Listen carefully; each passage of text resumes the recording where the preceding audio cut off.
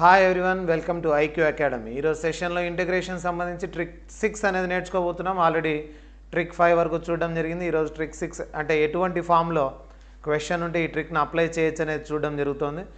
Form ఎటువంటి ఫామ్లో ఉండాలి క్వశ్చన్ అనేది చూసినట్లయితే integral 1/x into x power n minus 1 dx ఫామ్లో ఏదైనా మీకు క్వశ్చన్ కనిపిస్తే డైరెక్ట్గా ఆన్సర్ ఎలా రాయొచ్చు అంటే 1/n log x power n minus 1 divided by x power n plus constant c రాసుకోవచ్చు. చాలా సింపుల్ చూడండి.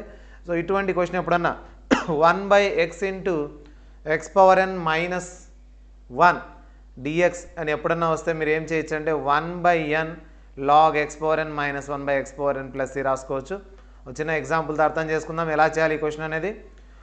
1/x into x power 5 minus 1 dx అని వస్తే దీని క్వశ్చన్కి answer 1/n. What is n? ఇక్కడ n అంటే 5 log x power 5 minus 1 divided by x power 5 plus c. Very simple కదా, ఎంత ఈజీ ట్రిక్ చూడండి ఇది. ఇటువంటి క్వశ్చన్స్ ఏవైనా కూడా మనం సెకండ్స్లో చేసేయచ్చు. 1/x into x cube minus 1 dx అని వచ్చింది అనుకోండి, ఏం రాస్తాం answer 1/3 log x power 3 minus 1 divided by x power 3 plus c ఫామ్లో రాసేయచ్చు. సో చాలా సింపుల్ క్వశ్చన్ ఇది. 1/x into x power 7 minus 1 dxకి answer మీరు చేసి చాట్ బాక్స్లో రిప్లై ఇవ్వండి.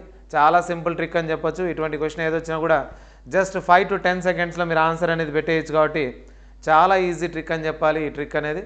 సో ఈ ట్రిక్ మీకు యూజ్ అవుతుంది అనుకుంటున్నాను. ఎప్పుడన్నా ఎగ్జామ్లో ఇటువంటి క్వశ్చన్ ఎదురైతే ఈ ట్రిక్ను మీరు వాడుకోవచ్చు. 1/n into log x power n minus 1/x power n plus c అనే ట్రిక్ వాడుకోండి. ఓకే, నెక్స్ట్ సెషన్లో మనం ఇంకో ట్రిక్తో మీ ముందు ఉంటాం. అంతవరకు బాయ్.